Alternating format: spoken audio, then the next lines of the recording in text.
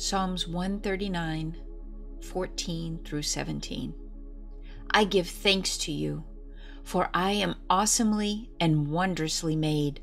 Marvelously set apart are your works, and my being knows it well. My bones were not concealed from you when I was shaped in a hidden place, knit together in the womb upon the earth. Your eyes saw my unformed body, and in your scroll all of them were written, the days they were formed, while none were united. And how precious are your thoughts to me, O all! How great has been the sum of them! Now, did you know that every single strand of human instructions is marked with the name of Elohim? How, you ask? Because there are sulfide bonds holding together the two strands that make up the instructions. These bonds occur after the 10th pair of nucleotides, again after the 5th pair, and then 6 pairs later, and again 5 pairs later. The 10th letter of the Hebrew alphabet is Yod. The 5th letter is He. The 6th letter is Ua or Wa. Yod He Ua He spells YaHUaH. I will say it again. Elohim's name, YaHUaH, Yod He Ua He, is on every human chromosome. You are made in His image and sealed with the name of your Creator. All of the Creator's instructions in your body are hallmarked, and it is this very sacred hallmark that the enemy desires to obliterate. By putting loaded foreign sequences into the instruction scroll, one can sneak fragments of foreign enemy instructions through the carefully guarded nuclear walls and unload their contents into the scroll of the instructions that Elohim wrote for you.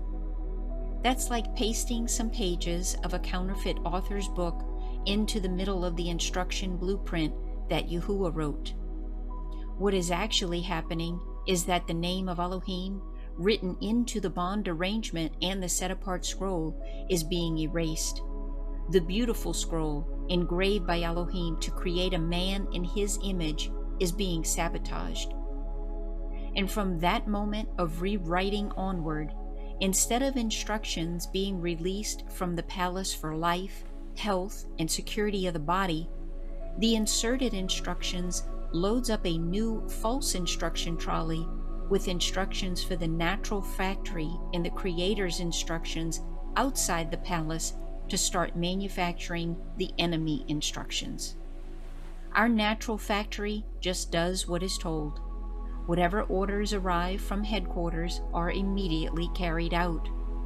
To put it simply, once the Trojan horse is given access inside of us, every single citadel guarding the scroll signed with the name of the Creator within you is hijacked and forced to issue instructions to manufacture the destructive instructions, which will not only completely corrupt you at some point, but also the people around you. It is a cleverly made attempt on a worldwide scale to throw off the rulership of Elohim over His creation. So who is behind this dastardly plot? What does Psalms 2 say? In verse 2 of Psalms 2, the sovereigns of the earth take their stand, and the rulers take counsel together against YaHUaH and against His Messiah, and say, let us tear apart their bonds and throw away their chains from us.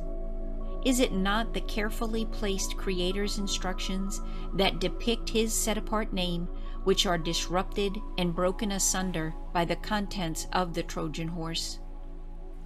The word chains is a both in Hebrew, also means entwined rope or cords. Are not the Creator's instructions entwined like a rope? Perhaps you can now see the plan of the kings of the earth, the rulers who are banding together and arranging themselves against YaHUaH. The plan is to hijack His creation, get rid of His image, remove His signature, and transform the human body into a grossly modified human PC hybrid which can be controlled externally. Sounds like science fiction, but tragically, it is the truth. The Satan hates all who are made in Elohim's image. Every earthen vessel that is intended to become a dwelling place of his spirit, receiving daily communication from the throne room of the heavens. For centuries, he has been content to defile the bodies and souls of men by enticing them into committing sin of every kind. But always, his greatest ambition has been to sit in the place intended only for Elohim, which is inside of our very being. 2 Thessalonians 2:4. The son of destruction, the lawless one, is revealed, who opposes and is exalted above all that is called Elohim, or that is worshipped, so that he sits as the Father YaHUaH in the dwelling place of YaHUaH, being accredited that he is YaHUaH. Many are waiting for the third temple to be built, so that the anti-Messiah can go and sit in it. But the body of Messiah is the third temple, a temple not built with hands. And the diabolical deception has been underway and continues till today. The first step in this rollout of the plan is to install more abominations that cause desolation right within the set-apart place of the third temple. In the set-apart place, the place where the unique engraved scroll of your Creator is stored in a walled citadel, the enemy has already lifted up his battle cry. How apt is the cry of the psalmist in Psalm 74:3. It says, "Lift up your steps to the endless ruins. The enemy has done all evil in the set-apart place. Your adversaries have roared in the midst of your appointed times. They have set up their own signs as a beacon.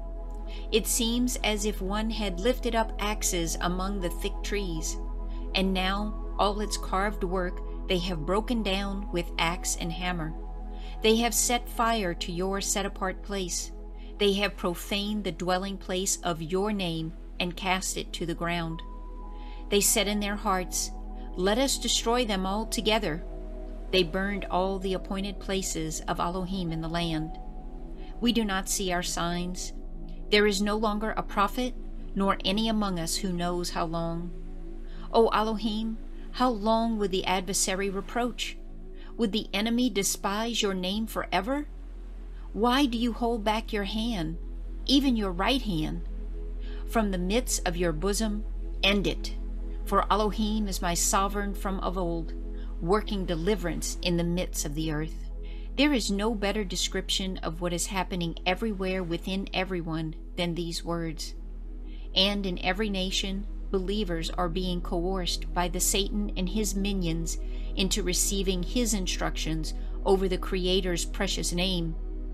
Is this not causing even more falling away than that of the religions of men described in 2 Thessalonians 2:3?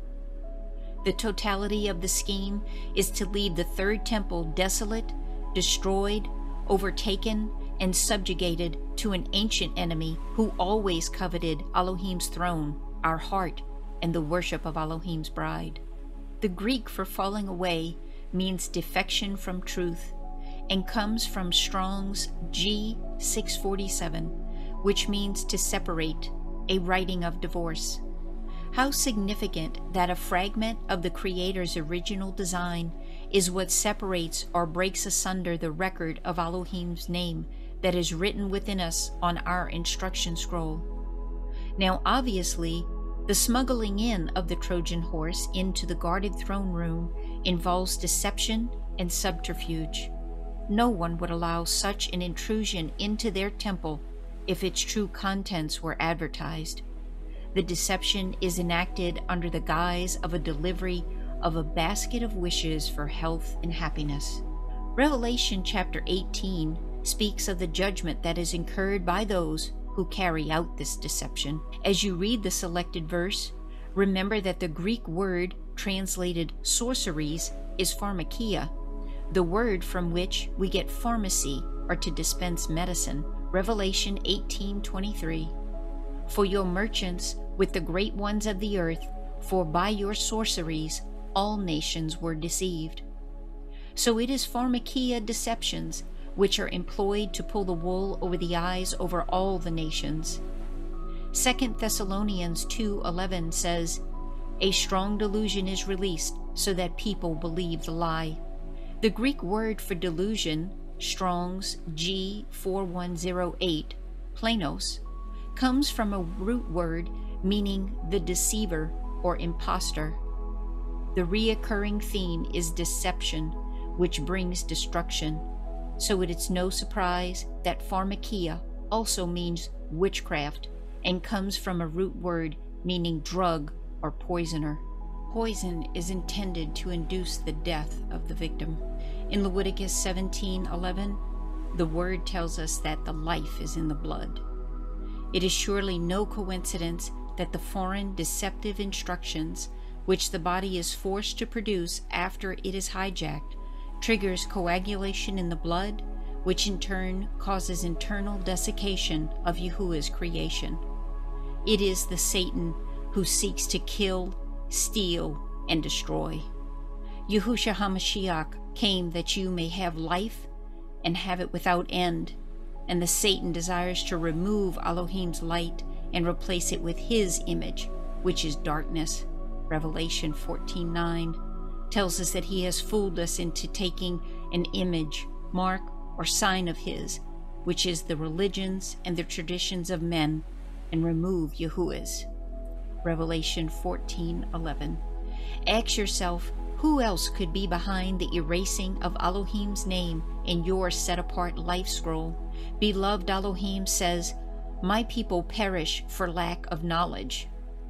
Many religious leaders worldwide are urging their congregations to receive Satan's offer.